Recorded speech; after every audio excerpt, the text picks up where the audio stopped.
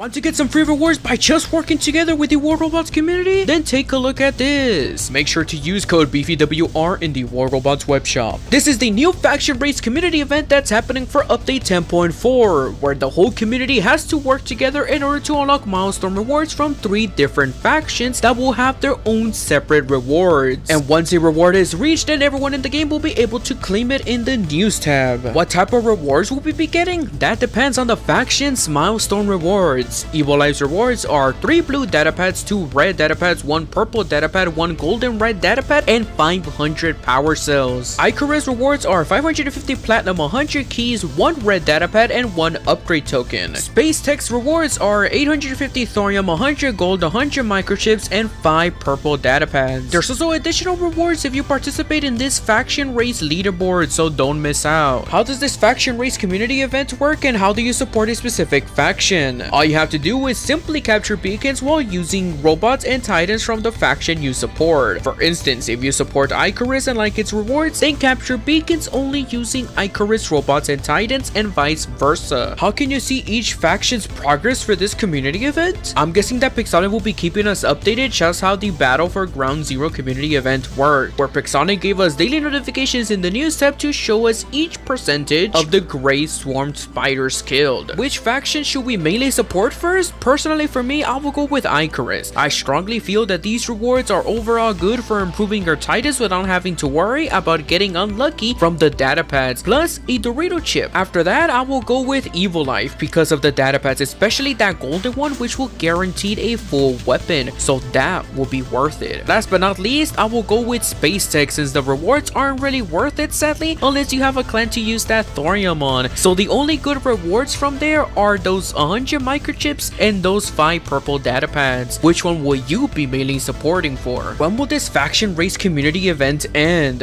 According to the faction race leaderboard, I am guessing around 7 days. Pixonic didn't provide an exact date on how long it will be available for, so maybe it could be for more than 7 days. Who knows? So what do you guys think about this new faction race community event that's happening for update 10.4 in War Robots? Do you guys like it or dislike it? Leave your thoughts in the comment section down below. Thanks for watching, and if you guys haven't already, don't forget to leave a like, subscribe to the channel, and click on bell notifications to stay notified. And see you guys in the next War Robots video or live stream. Bye bye!